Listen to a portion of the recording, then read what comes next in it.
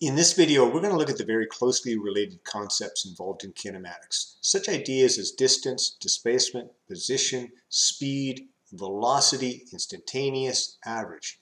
If you can't finally distinguish between these concepts, you won't do well in kinematics. Kinematics is simply the study of motion, but it's the study of motion where we don't talk about the causes of that motion. We just talk about what the objects are doing.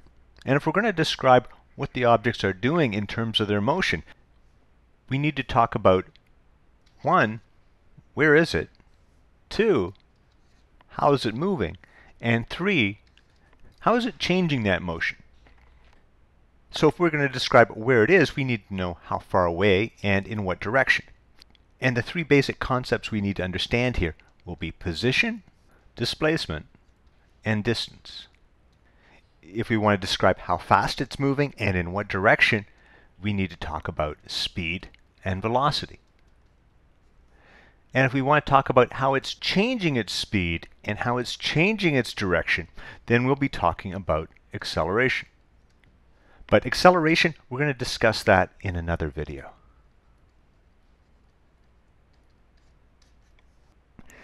So let's start by talking about the concepts that describe where we are. Position, distance, and displacement. And we're going to do it in one dimension. One dimension simply means that you're confined to move along a line. So you could move left or right, but no other direction. Or you could move east and west, but you can't move north and south at all. So we might imagine the street on which we live. So let's say we live at the origin here at 0. And if we're located here 3 kilometers to the right of our home, we'd say that our position was +3. So our position is really a point in space. But it can also be described a different way, because we could draw a vector here from the origin to that point, and that would be the vector +3, so that our position would be a vector from the origin to the point in space. But in either case, we have the same information there. We've got the 3, how far, and we've got the plus or minus, which tells us to the left or to the right. Now, if we want to talk about displacement, we have to talk about 2 positions in space. So we'd have to have an initial position.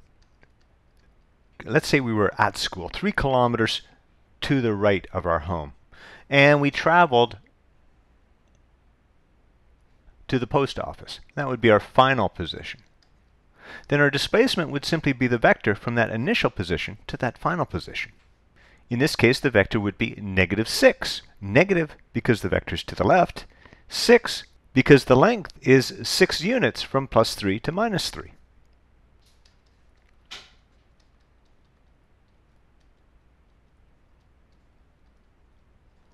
And then if we want to talk about the distance traveled, that's a little bit different.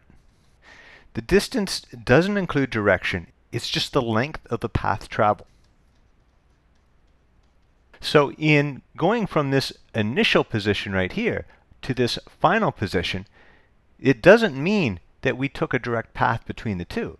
We might have walked way up here and then came back, so that our distance moved would be 6, 7, 8, 9, 10 units.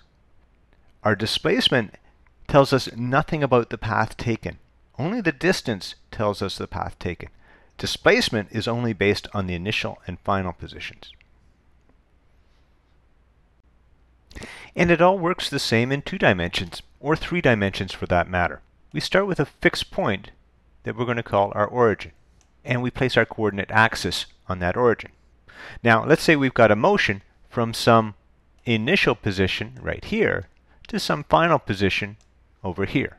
Then we can describe those positions as points in space, but we can also describe them as vectors. So we'd have an initial position vector and a final position vector. The vector that goes from that initial position to that final position, this vector here, we'd call that the displacement vector. But the displacement vector tells us nothing about the path taken. So perhaps our path taken is something like that. Then the distance traveled would be equal to the length of that particular path.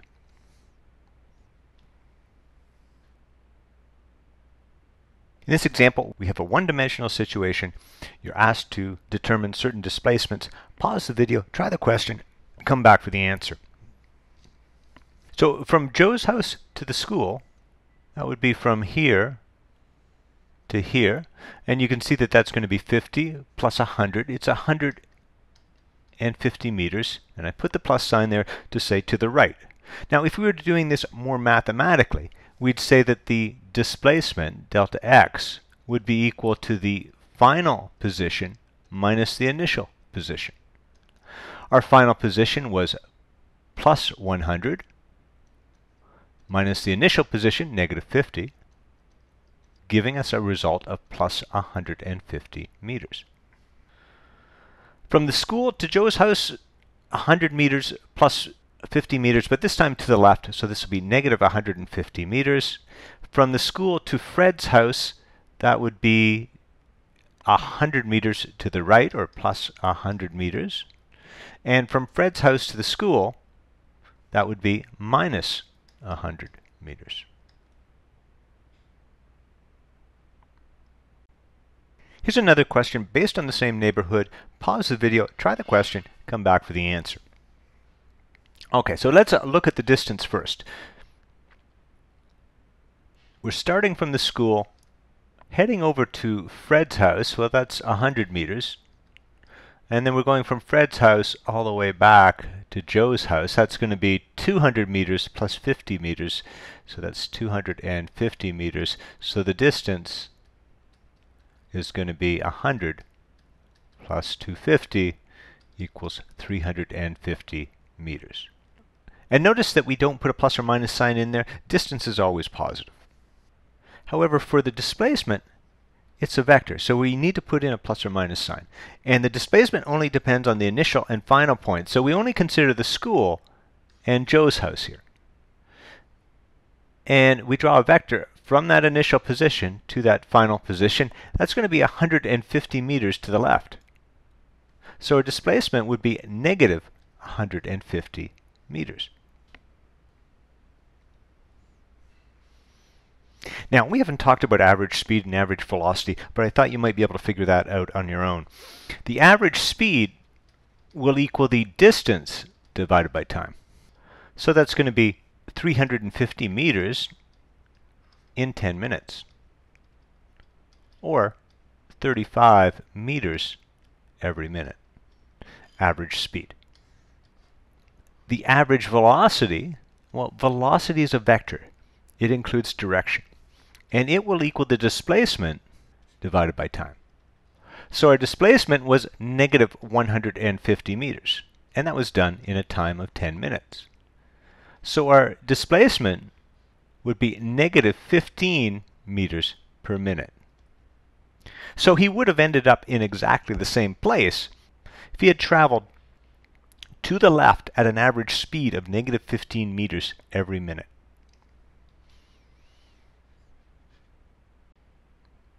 Now, up to now, we've been talking about average speed and average velocity. What I'd now like you to think about is instantaneous speed and instantaneous velocity. How do you think instantaneous speed and velocity would be different from their average values? Pause the video, think about this, come back for the answer. So hopefully you said that instantaneous values are changing. So on your walk, you might stop and talk to somebody. Or you might slow down as you go up a hill. It's helpful to think of a car trip here, because your speedometer on the car, that's going to measure your instantaneous speed. If you want your average speed, you would take the trip odometer reading and divide by the time for the trip. The odometer simply measures the distance that you traveled on a trip. Instantaneous velocity and instantaneous speed are going to be almost the same.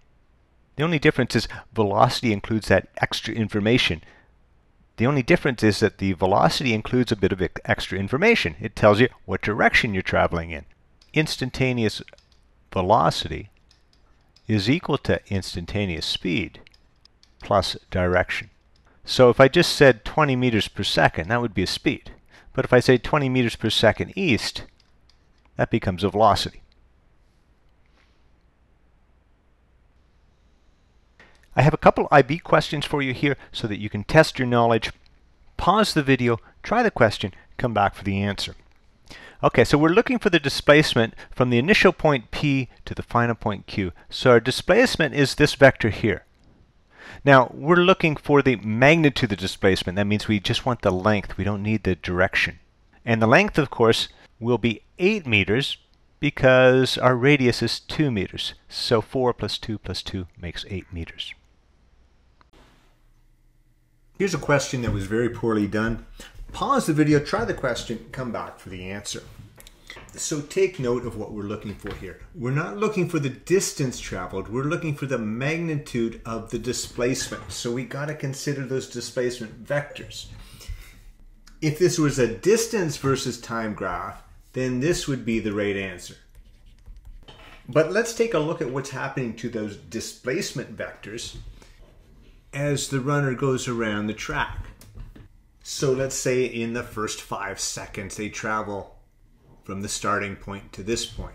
So they're always traveling this arc length of the track each 5 seconds.